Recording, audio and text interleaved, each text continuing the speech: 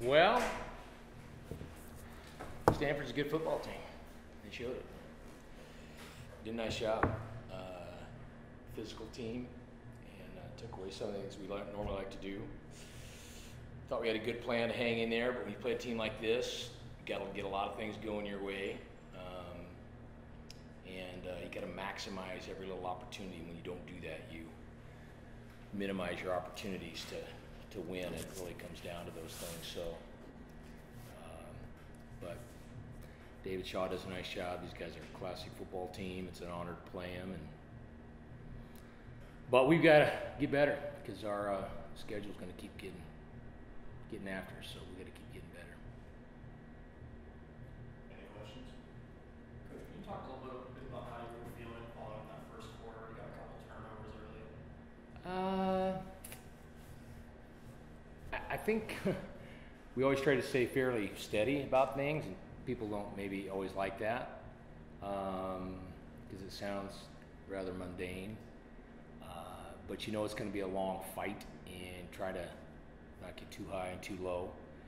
You know certain things kind of got to go your way a little bit. We had an opportunity to score the touchdown, and then it got called back, and which is fine. That was the call. But you're going to have to maximize all those little things in games like this. When you don't, it just kind of creeps away. So we knew we were in for a battle, and yeah, I wasn't.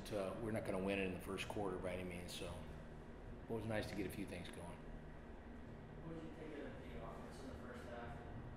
You guys struggled a little bit on third downs. It really just comes down to pitch and catch. I mean, it's we always talk to guys about making layups, and you got to make layups, and it doesn't matter who you play. And we probably dropped a few more balls than we're used to dropping, and those end up having some issues there.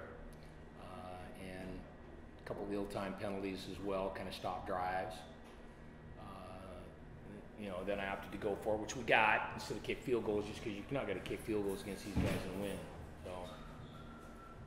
Don't you think your offensive line played pretty well? I think the quarterback got sacked.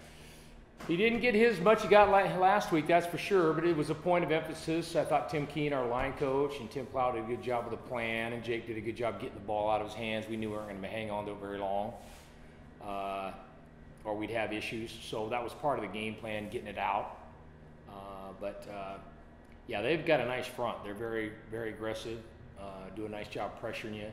Don't always have to blitz you to get guys to the quarterback. But that was certainly a point of emphasis coming in the game, is keeping Jake upright. You were doing really well right towards the end of the first half, and then you came out and changed your plan and went back to a little bit more of the run game. You were doing really well with the short passing game. Why did you change? Well, in the RPO offense, it's kind of dictated by the front. So it's not so much whether you're calling the play or not. It's dictated by your numbers. It's all math and geometry. So, yeah, that's why they ended up being that way. You guys got pretty creative with some of those plays, particularly in the first quarter with the jet sweeps and get the hook and ladder last week against San Diego. Are you trying to throw in more of those sprinkles each week? Well, again, against guys like this, you have to do things like that. You can't just go play real football. I mean, we're not going to line up in 21 personnel and run lead ISO against these guys and expect to. We're just not. So you have to do some things that cause some eye confusion and keep people off balance a little bit and give yourself a chance that way. Otherwise, it's going to be. We're not going to get into a phone booth with these guys and win. We're not going to. Do you think the defense got a little tired in the second quarter getting out there? So much?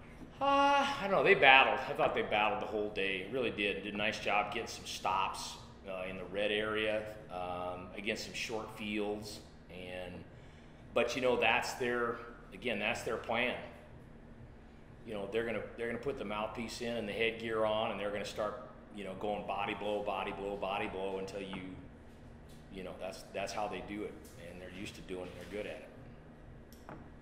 Keelan filled off score a little bit more this week, but when he does, when you're not targeting him, you can move him around the line, put him in bunches, you can count the other way. How helpful is it to have him as a deceptive piece too? Well, he's so versatile. He's really smart. He knows what the defense is trying to do to him and to us. And you can move him around. Like you said, he can play 1, 2, or 3 very easily. He's, that's a big benefit for us because he's not locked into one spot, so you can kind of roll him around a little bit.